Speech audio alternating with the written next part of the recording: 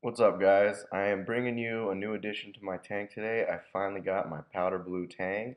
In the video here, I'm just showing you how I'm temperature acclimating. Obviously, bag floating them.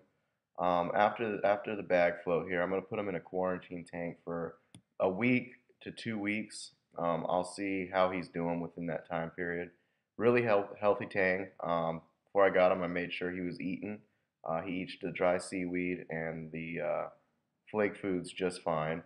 Right here, I kind of veer over and I'm just showing you the zoanthids, how they're doing after the freshwater dips and getting those zoa spiders off.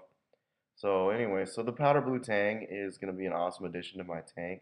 And I also want to let you guys know something new with the channel is I'm going to be doing voiceovers from now on all my videos because I've been getting quite a bit of hate mail on my videos sounding like crap. So this is the new thing going to be happening.